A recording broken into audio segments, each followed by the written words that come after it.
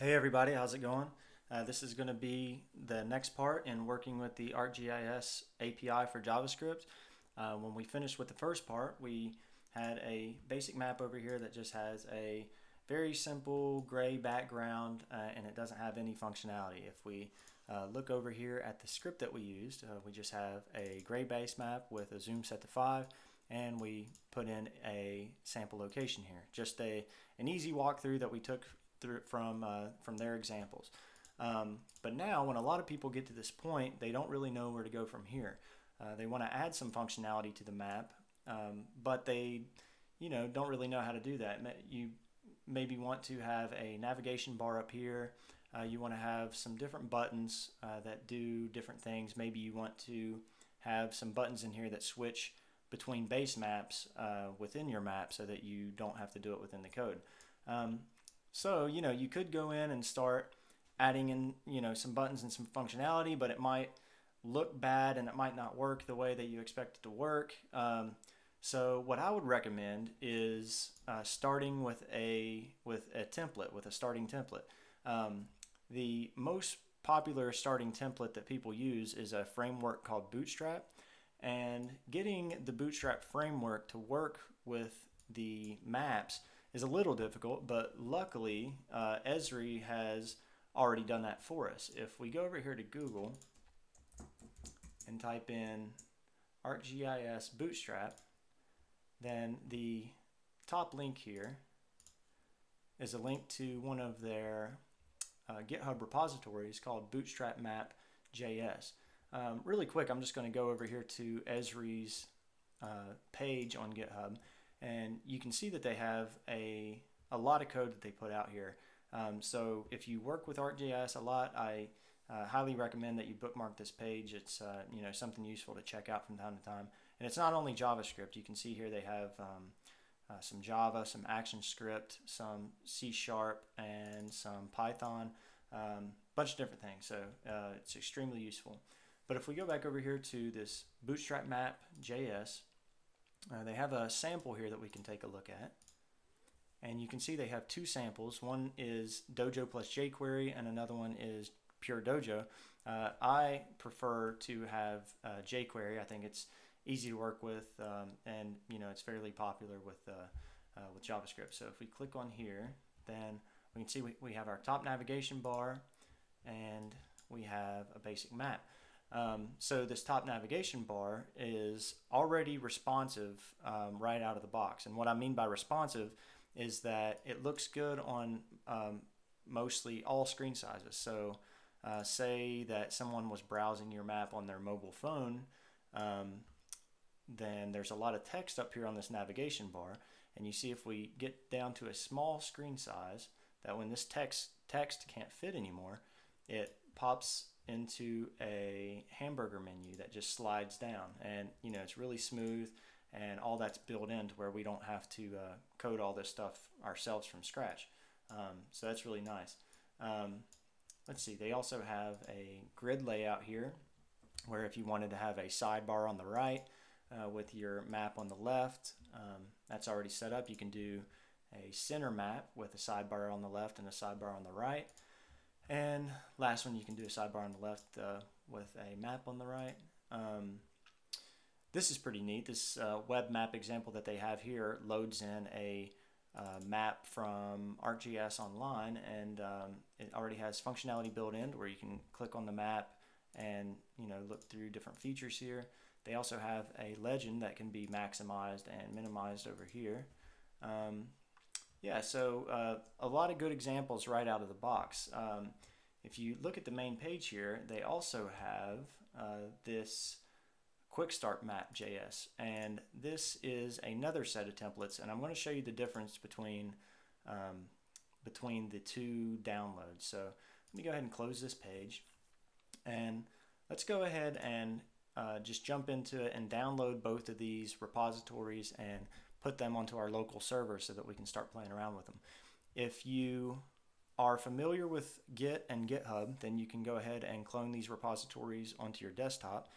But if you're not familiar, or if you just want to download a zip file, then you can go ahead and download the zip file here too, and it's the same thing. So let's go ahead and download both of these. And I will extract both of these files. And I'm going to go ahead and drag these over to my local web server.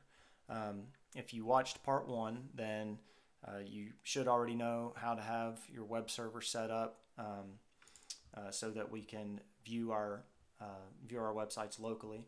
I'm going to go ahead and call this Quick Start Map. I'm going to call it, I already have a part 1, so I'm going to call this part 2A, and I'm going to call this Bootstrap Map part 2B. And now I'm going to go ahead and drag these over to my local web server. Okay, and let's see what these look like. Okay, so this is part 1. You can see up here in the address bar I have localhost 888, and it's in a folder called ArcGIS JavaScript and in a folder called part 1. So I'm going to navigate over to part 2A, and this is the Quick Start Map JS repository. And if I go to B, then we should see,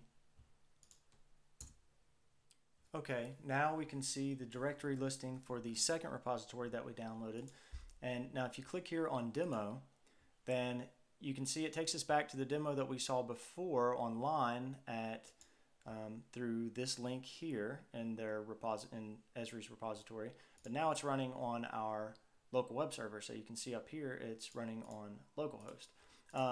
So let's go back over here to, let's go to the part 2A folder, and this was the Quick Start Map repository through Esri. Now what this is this is just a lot of samples that you can keep referring back to if you need to look at specific code, or if you want to start with one of these samples, and you can do that too. It's a way to get you just to dive right into it and have some specific functionality right out of the box. So for example, say that you want to switch through base maps. So let's just click on the first base maps example here.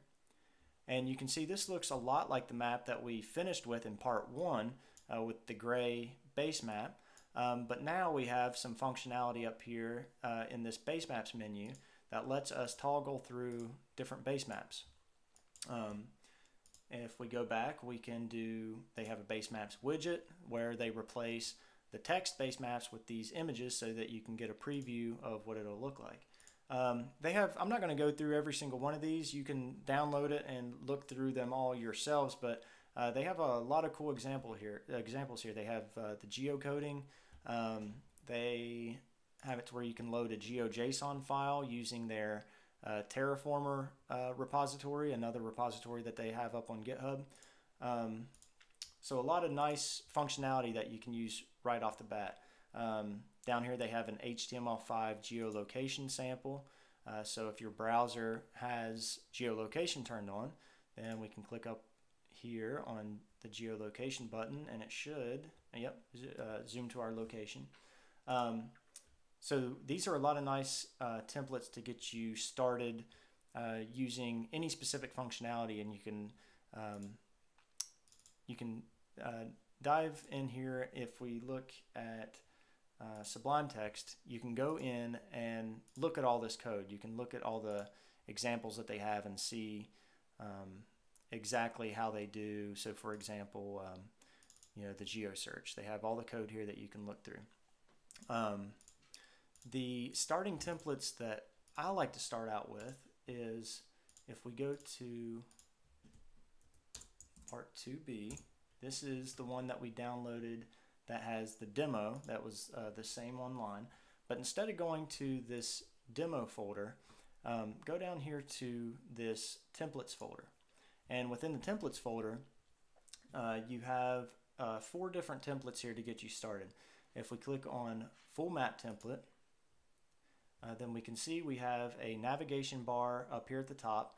We have a way to switch through base maps, and we have 2 links here that are just dead links right now, but just to get you started. Let's go back and look at some of the others. We have a Geosearch template here, which is almost exactly the same as the full map template. It's instead of having a base maps drop down, it has a Geosearch button here that yeah, you can search for certain things in the area, and it also has some default click functionality here to look at some extra metadata. And we have two more. The starter template.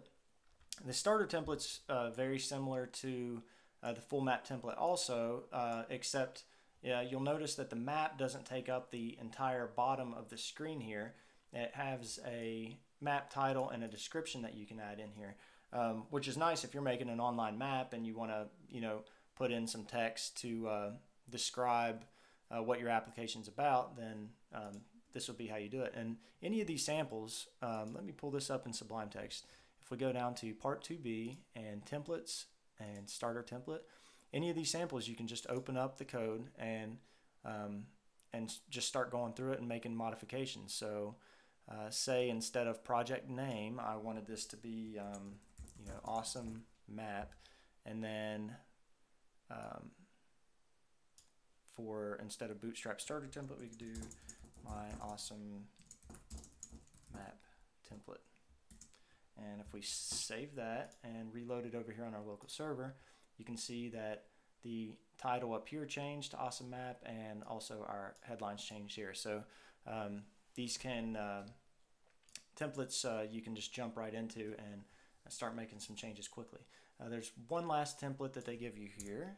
If I go out into the directory and go into this web map template, this is just the example that they have where you can load in a map from ArcGIS online. Like the other examples, there's code that you can dig into here in Sublime Text, and you can see exactly how they're doing that. The template that I usually start off with is the full map template. So let me go ahead and open this up again, and let me go ahead and open it over here in Sublime Text, and I'll close down this other one. Okay, now if we wanted to use one of these starting templates, then we probably want to make a new separate project and then only bring in the code that we're going to use, because there's a lot of extra code and we don't want all the templates in our own starting project. So let's go ahead and walk through that really quickly. If I go over here to Finder, within my local web server, let's go ahead and make a new folder called, we'll just call this Starter Map. And I'm going to open this up in a new tab.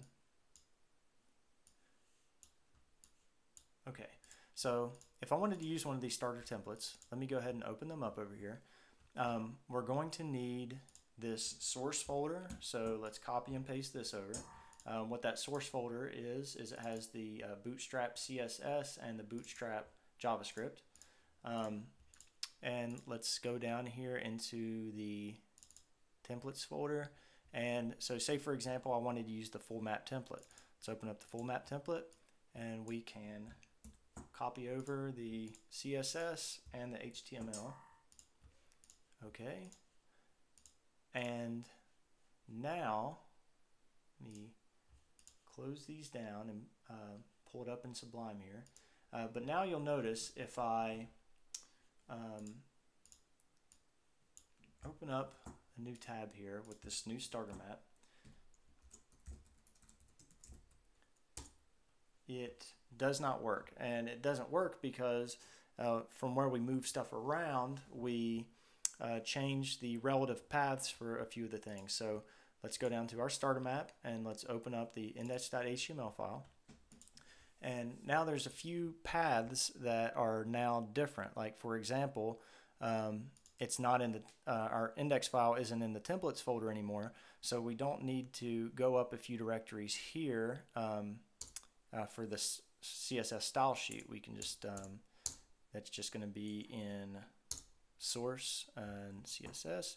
Okay, and let's see if there's another one here. Okay, so here's another relative path. that is no longer up a few directories anymore. So if we save that and then reload our map over here, let's see if that works. Okay, so now we have the map pulling up. Let's test the functionality and make sure that we can change these base maps. Okay, so that's working well. Now the only thing left to do, if I was to start with this template, then like we did in our first tutorial, we want to separate out our main CSS and our main JavaScript into external files. But this tutorial is going on kind of long, so I'm not going to walk through that. I showed you how to do that in part 1, so if you want to know how to move this JavaScript file and this starting CSS file here into an external CSS and JavaScript files, then you can just watch part 1 and check that out. So hopefully all this was clear. If you guys have any questions, don't hesitate to ask, and hopefully this was useful for you guys, and thanks for watching.